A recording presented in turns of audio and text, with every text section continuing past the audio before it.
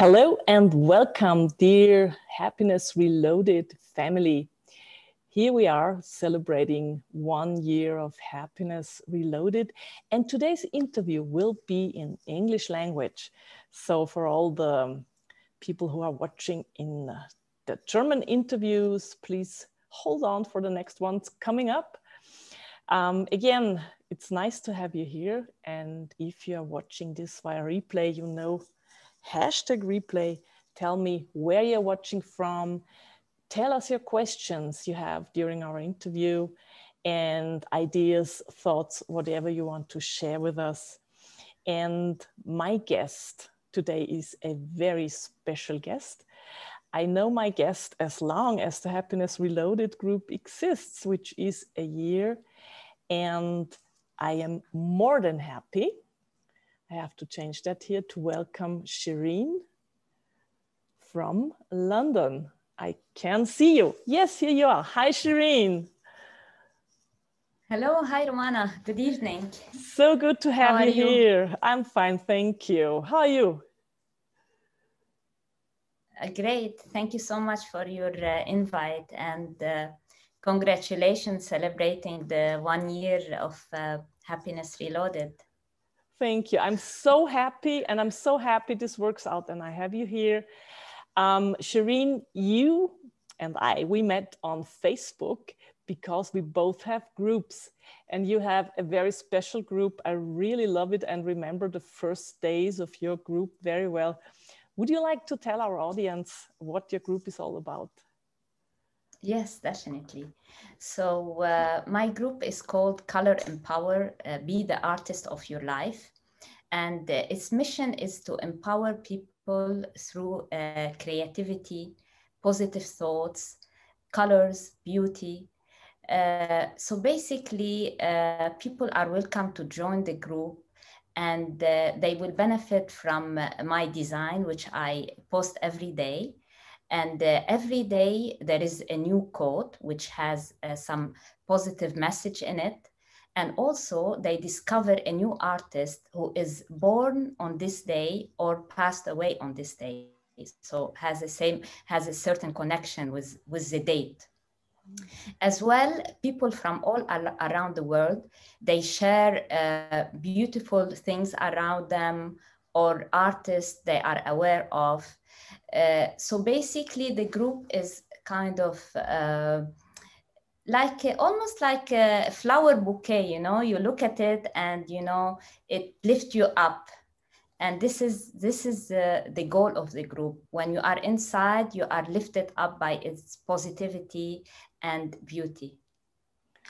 And I have to admit that is so true, because I really love being in your group, especially the daily quotes. I love them very much, and you have it on Instagram as well. Yes, as well. It's on Instagram and Twitter. I didn't get the Twitter one. Okay, so please, as soon as we have finished here with our live, please comment in the comments all your contact infos. So your group, Instagram and Twitter, of course, so people who like it can follow you. I will do that. Thank you Cool. so much. What I really loved very much, and you're still doing that, I think, when you started the group, you just got outside, you're living in London, and yes. you like went live with beautiful scenery, nature in London. And I really love that. You're still doing that? Yes, yes. Actually, this morning I went live with, because every day I go for a walk or a run. And you know what is great about London? It's full of parks and trees and nature. So whenever I'm passing by something beautiful, I try to either take a picture or, you know, go live. And this morning I was lucky to see so many bees and, you know, different creatures. And I took some pictures and videos of them. Mm-hmm. That is so lovely. Yeah. And at the beginning of the launch of the group last summer, I went a lot to Regent's Park. So the videos that you were seeing were from Regent Park in North London. Ah, okay. So great. Um, you are an artist yourself. Yes, Would you a like to tell painter. us something about your profession and why, how you got to the decision to get a painter? Yes, definitely. So I've been passionate about drawing and painting since I was a child, actually. And my mother, blessed her soul, she used to tell me, I cannot remember that, but she used to tell me then when I was 2 years old, I would go with my uncle, who was a professor at the university, and he would go and, in his study, preparing and, working. And he would take me with him, and I would sit on the table and I would stay for like hours just doing drawings. And unfortunately, I don't have any of these drawings because, we lived in some war and not so much stability. And I don't know, things were not really kind of, well taken care of. But this is like one of the memories that my mother used to tell me. And actually, my journey with painting started when I started to reproduce art, and mostly from books, because I don't know if you're aware, but like in Lebanon, we were not so lucky like here. So many museums around us. You can go and see all beautiful, greatest paintings of uh, great painters. But there I discovered paintings through books. And so I would take the books and try from the book to make a reproduction of a painting in oil. And I would make it the same size. So, and I started reproducing first Picasso on small work, and then started Van Gogh, Gauguin, and then went to Rembrandt, although he was not my favorite artist. However, because I thought it was challenging to do the portraits, so I also reproduced few of his portraits. So basically, I transformed our home in Lebanon into like a little museum with all these reproduction of paintings. And Wow. so my dream, yeah. So this how kind of my dream to be a painter started. However, when it came to decide what to do at university, I took like advice from people around me, and the decision came to do interior design instead of art. So I went to do that. However, my passion for art was bigger. So once I finished the interior design degree and I worked for 2 years in interior design, I went to Holland and I started my art journey, like in college again. So I restarted studying art in Holland, and then we moved to London. So I continued at Chelsea College, and then at Kingston I did my master's. And yes, and then I started doing my own style, developing my own style. And I think one of the major transformation in my art started when I started doing my integrating abstract work with Arabic calligraphy. And I started implementing to put words inside the work. And I think this was the beginning of a journey for me, because I started to use positive messages.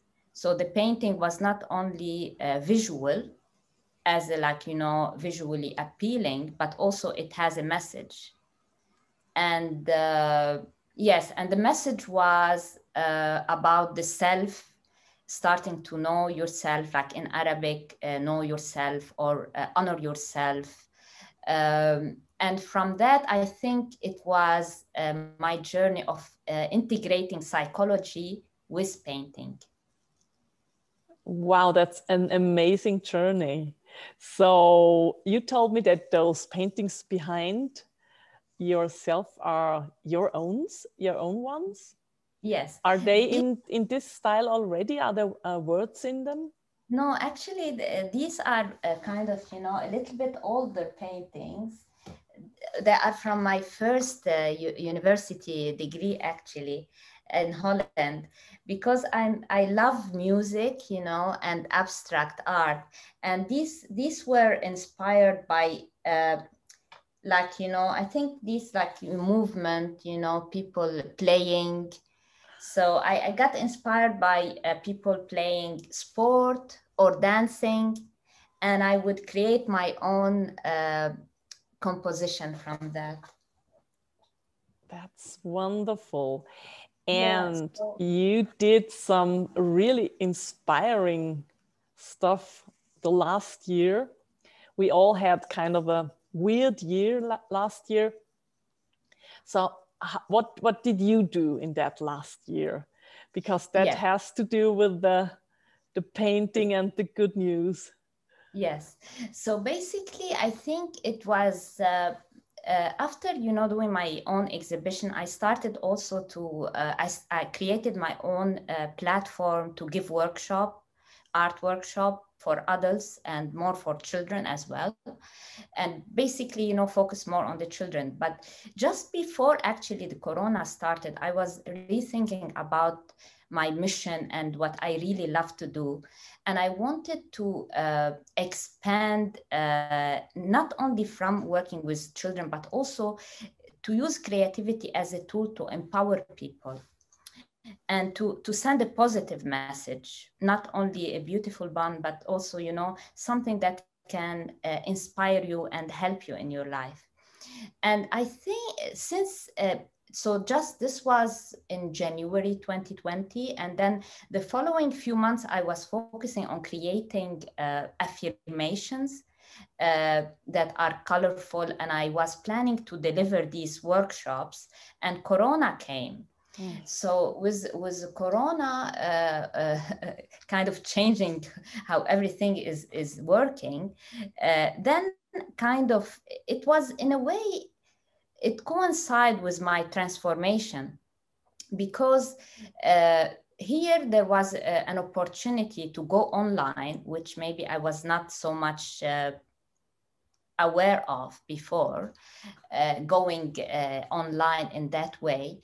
And I think through the way we met, as you know, I got encouraged to go online and to invite people to join this mission of, you know, empowering each other through color and beauty and positivity. And so I opened the platform of the group for ColourEmpower, and I started connecting more with people. And for me, as a person who is more by nature an introvert, it was like a huge I don't know, like transformation for me, because I love people, but I'm more like the shy person, you know.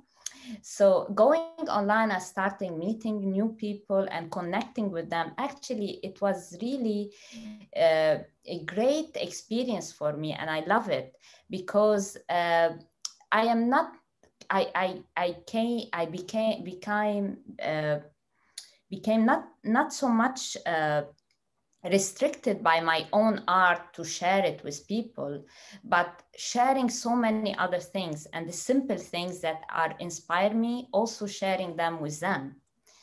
And as I mentioned, like for example, the discovery of the artist every day and the discovery of a new quote every day, these things I use them for myself to inspire me and to make me cheerful every day.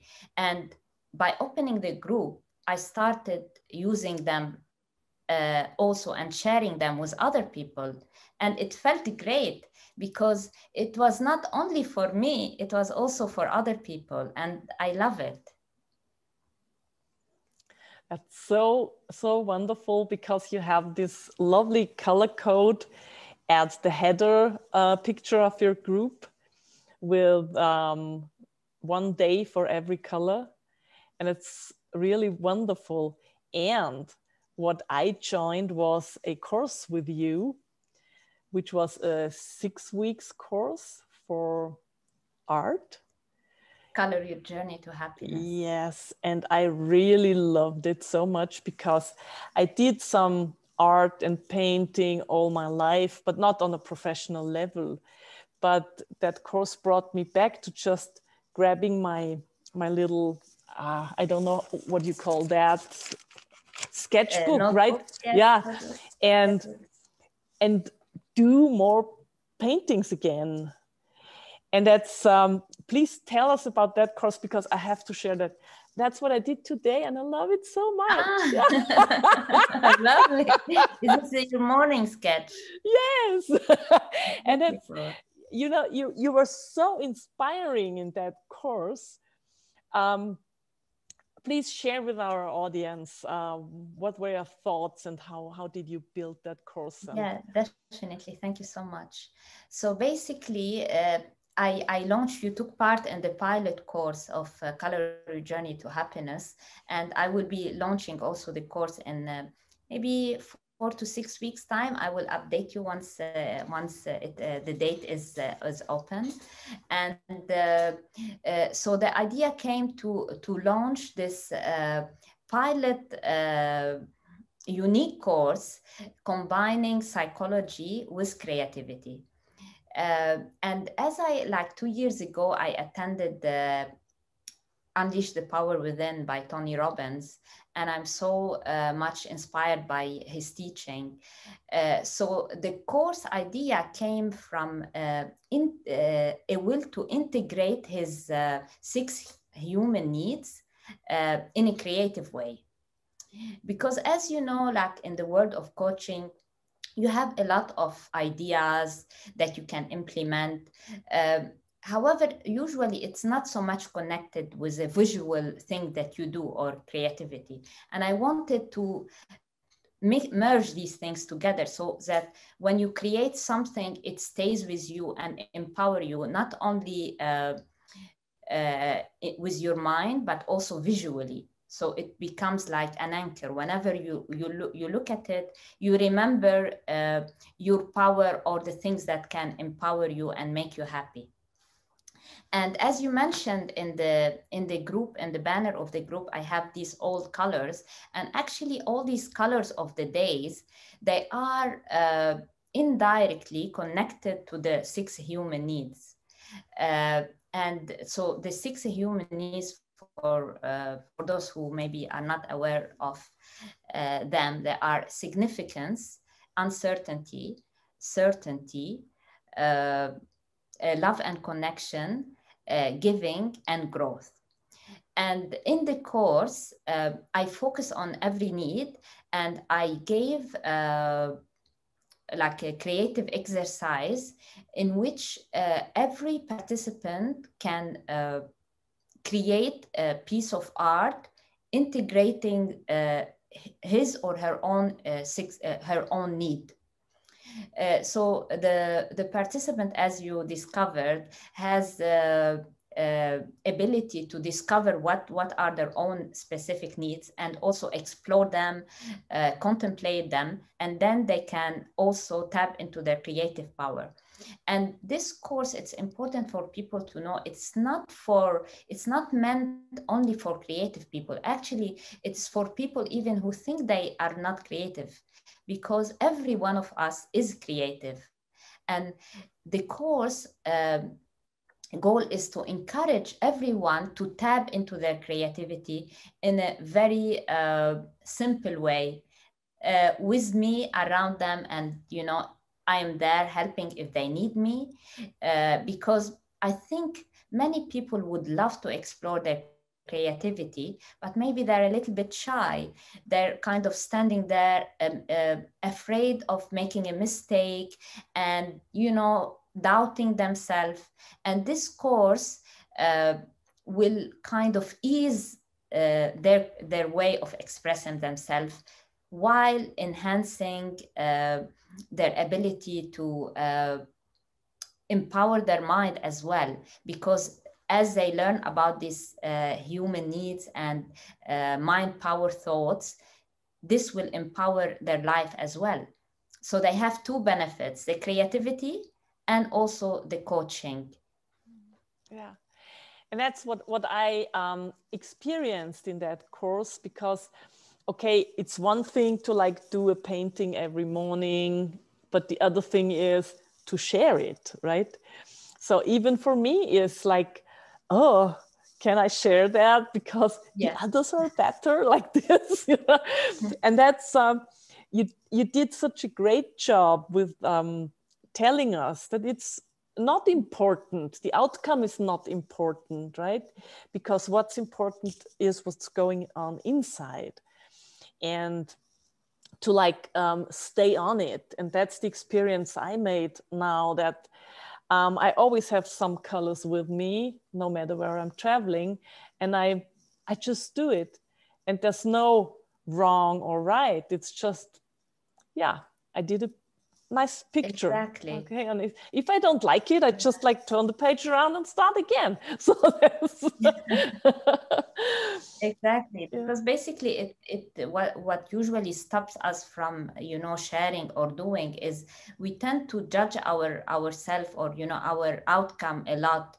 And it's not really about the outcome. It's about, you know, putting what you have in your mind and in your emotion on papers. And this is the real experience. It's not about the final outcome. Oh, did you make a masterpiece? Did you make something beautiful? It can be something beautiful, but even if it's not an issue. The experience is in doing it and enjoying that you are connecting with your inner self and your creativity. This is the main experience from the course. And as you mentioned as well, the power of the community. So it being together create an atmosphere of a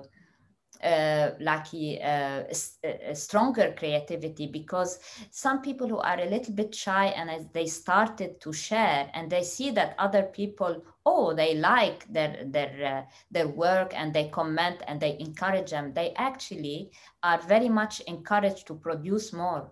And this is something for me, as the first time I was delivering this course, was really new, and I loved it, this community that I created through the course. Because also, as you see, as you share more maybe vulnerable stuff, you get even more closer to each other, because you discover that everybody is sharing and nobody's really perfect in the end, and it's not a problem. What is important is that we are producing and we are creating and we are enjoying the journey. Yeah, that's so true. And as you said, it was your first online course, the first online course you did. Because I always ask my guests, did you have to be brave to do that step? So how would you think about yourself? What did it take you to like say, okay, oh yeah, here is Corona. We have no chance to meet now. I do an online course. What was the biggest challenge?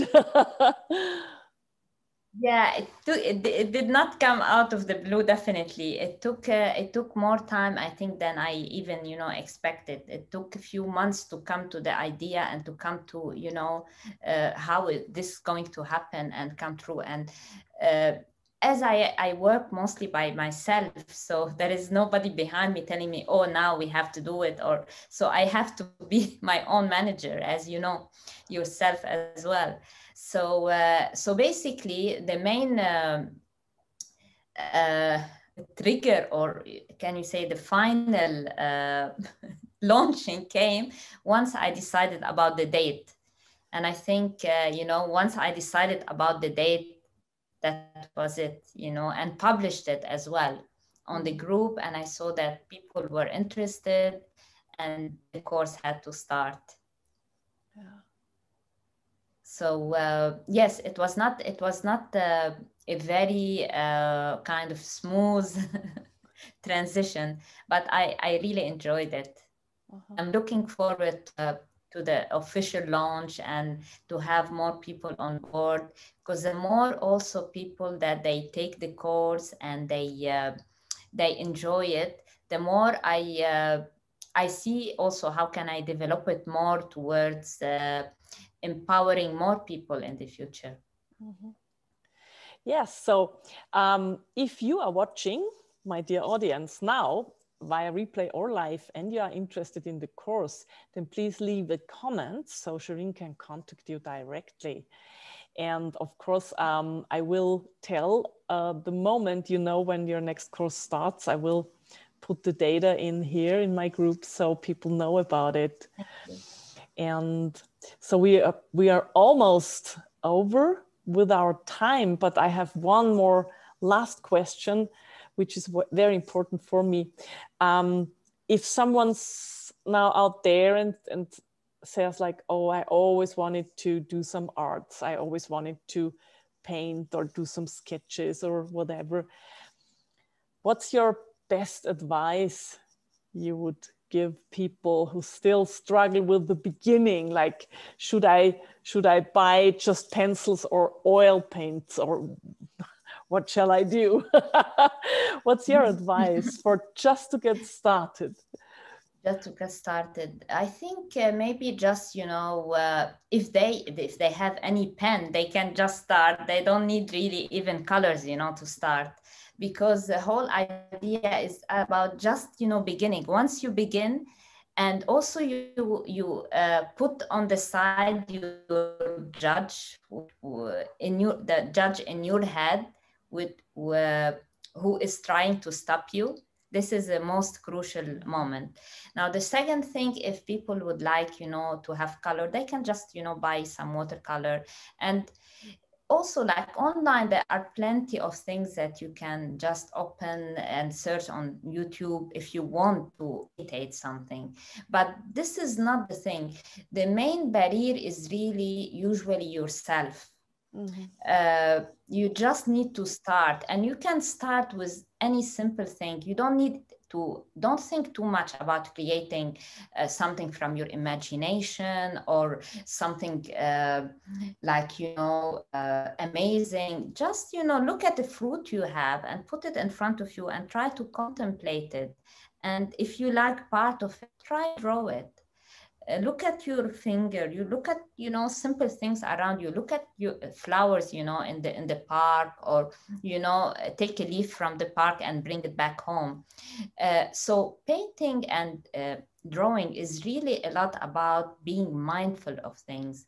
And I think the exercise of drawing things and it helps you to be mindful, because you are looking and then trying to do it. If you are copying, and if you don't want to copy or do realistic thing, also try to just sketch and explore what you have, because everybody has different needs and different ways of expressing. It doesn't matter. The most important thing that you do, and the more you do, the more you will discover, because this is how it goes. Even me, like, you know, I used to do I did once a project with my daughter where I was drawing every day one drawing with her, and she did the same. And because I was drawing every day, my drawing improved. And when I stop, my drawing also, they go backward, because it's all about practice. You know, it's like with everything. If you don't practice it, you don't get better. And with art, you need to do. The more you do, the more you discover how you can develop your art, and, you know, explore things better. But don't stop yourself. Just start. This is my message. Oh, thank you. That is encouraging. I love it. Thank you so much. And thank you for being my guest today, for celebrating 1 year of Happiness Reloaded with me and our audience, the dear Happiness family. And for all of you, as I said, if you are interested in Shirine's courses or the group, the links will be in the comments within the next minutes. And that's all that's left to say. Thank you so much for being here, Shirine. And thank you so much for watching, everybody out there. Have a lovely evening. Thank you so much.